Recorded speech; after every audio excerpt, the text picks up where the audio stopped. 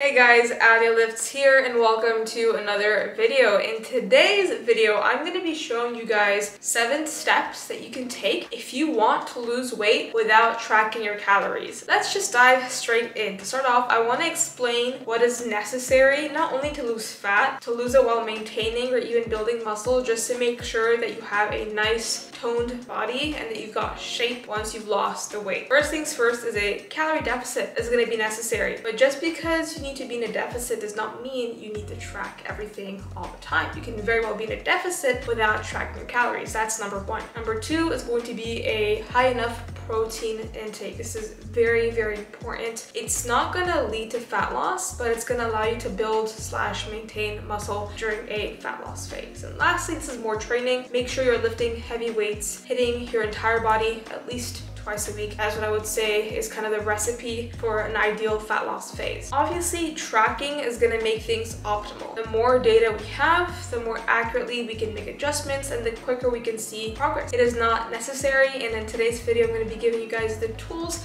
that you can use to get there. So step number one is going to be to reduce your current meal or snack frequency by 1. Let's say you're used to having 4 meals per day. I would only have 3 meals per day. If you're going to be having fewer feeding opportunities, the likelihood of you overeating is going to be diminished by quite a bit. So by simply just reducing your meal frequency, you can actually reduce your caloric intake without having to track your calories. Another alternative is if you're a very snacky person, just ditch the snacks. So if you tend to have 3 meals and 2 to 3 snacks every day, just stick to your main meals. That's going to just shave off some calories without even having to track anything at all. Now that you've reduced your meal frequency, the second step is to standardize your meals. What I mean by this is make it clear what are going to be the components of every meal. Are you going to have a protein source, a carb source, a vegetable source, and a fat source? Or you're just going to have protein and veggies? Just try and standardize each meal. For example, meal 1 can be protein, veg, carbs. Meal 2 could be protein, fats, and a piece of fruit. You know what I mean? So make sure that every single meal you're standardizing the components of the meals, but also the portion sizes. And what I mean by portion sizes, you don't even have to weigh these things. You can just eyeball it. So I would usually, just to simplify things, count a portion of something as a palm-sized portion. So a palm-sized portion of protein could be like a piece of chicken breast or a piece of like white fish, you know what I mean? So always use like the palm of your hand as a guide for portion sizes, and that way you can use that unit of measure basically for every meal and standardize your meals. That way you're not really tracking calories, but you have an idea of how much you're eating every single day. Now that you've standardized your meals, step number 3 is going to be to double your vegetable intake, multiply your current protein intake by 1.5, and then I would also half your current carb intake and half your current fat intake. By doing this, you're not really going to be eating like less food in terms of the amount of volume of food you're going to be eating. Like the size of your meals might not change much, but this is gonna actually reduce the calorie content of your meals. So again, without having to count anything, just by making these slight changes, you're gonna be able to see amazing results. And just in case you really wanna make sure you're getting enough protein, I would do 1 palm-sized portion of protein per 40 pounds of body weight. So if you weigh 120 pounds, for example, that's 3 palm-sized portions of protein per day. If you weigh 160 pounds, that would be 4 of these palm-sized portions of protein per day. That doesn't mean it has to be 4 meals. You can have multiple protein servings within the same meal.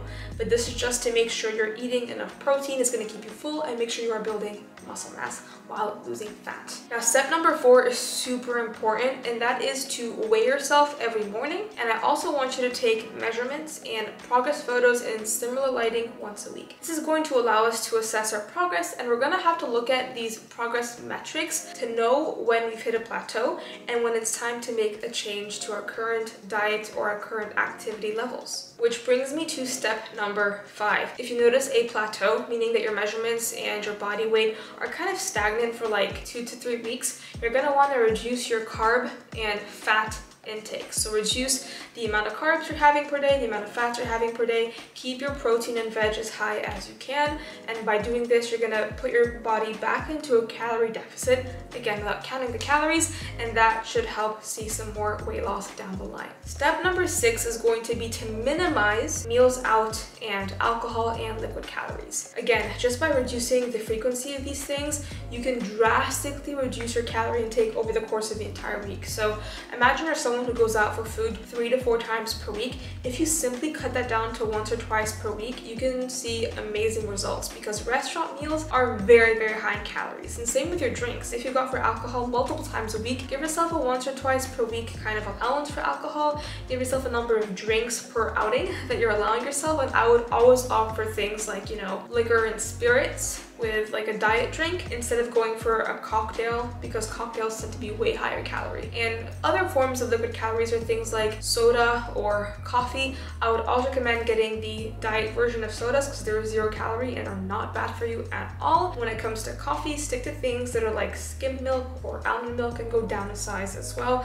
That can save you hundreds of calories throughout the week as well. And now my 7th and final tip on how to lose weight without counting your calories is to increase your step count by 3,000 to 5,000 per day. You'd be surprised at the power of walking, of just moving a bit more every single day. It really does compound. So what I want you to do is, if you don't have like a Fitbit or an Apple Watch that counts your steps for you, you probably have like a Apple iPhone or an Android. These phones have apps on them that automatically count your daily step count anyway if you keep your phone near you anyway. So go into those and check out what your average has been over the past 14 days. Take that average, add 3,000 to 5,000 steps per day to that average and stick to that goal on a daily basis.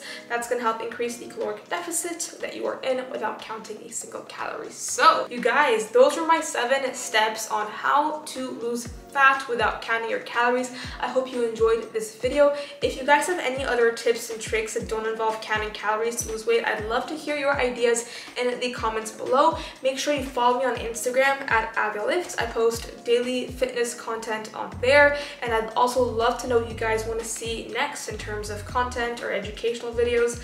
Drop a comment down below and hit the subscribe button for more weekly content, and I will catch you guys in the next video. Bye!